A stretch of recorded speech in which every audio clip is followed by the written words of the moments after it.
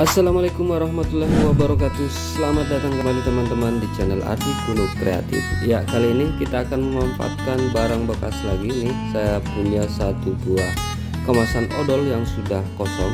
Nah, ini teman-teman, ini kemasan odol yang kosong. Langsung saja kita akan buat menjadi alat yang sangat berguna. Nah, seperti ini. Kita potong bagian bawah, kemudian kita ambil sekitar 10 cm. Kita potong di sini ya, kita bersihkan. Kita akan bersihkan bagian dalam dari kemasan odol ini karena di sini masih ada sisa-sisa odolnya. Nah, seperti ini kita lihat. Nah, di sini masih banyak sisa odol. Sekarang kita akan bersihkan.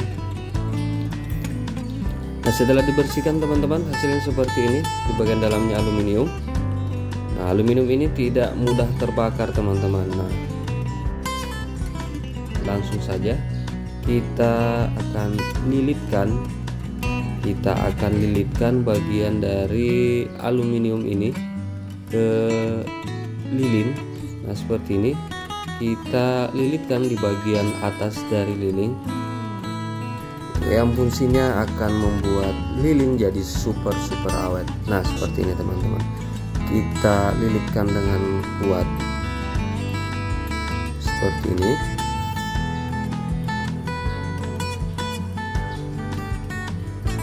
Jadi teman-teman bisa memanfaatkan barang-barang yang sudah tidak dipergunakan lagi.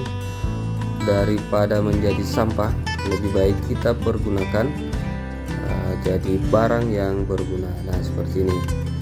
Nah, setelah dipotong, kita selanjutnya akan merekatkan menggunakan lem.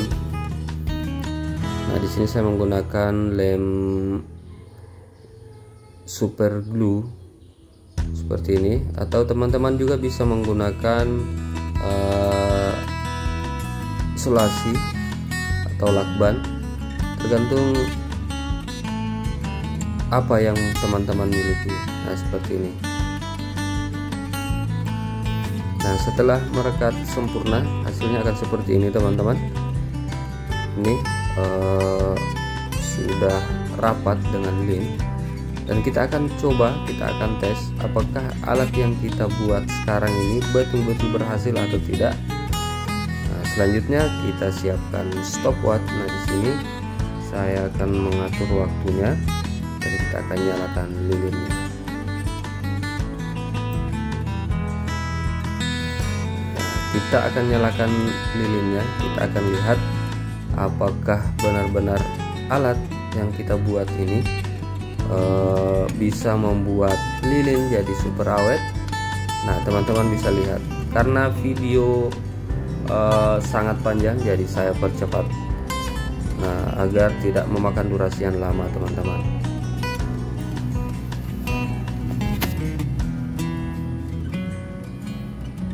Nah, kita lihat di menit ke-5 sudah mulai ada perbedaan.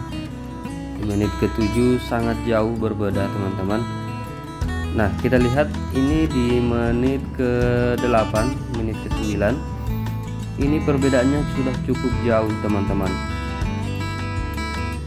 Nah, seperti ini. Coba teman-teman bayangkan jika beberapa menit ke depan lagi lilin yang tanpa balutan dari kemasan ini, kemasan odol, akan sangat cepat terbakar atau habis dibanding dengan lilin yang memiliki balutan odol. Nah, seperti ini. Jadi artinya alat yang kita buat berhasil. Jangan lupa like, komen, dan subscribe. Terima kasih. Assalamualaikum warahmatullahi wabarakatuh.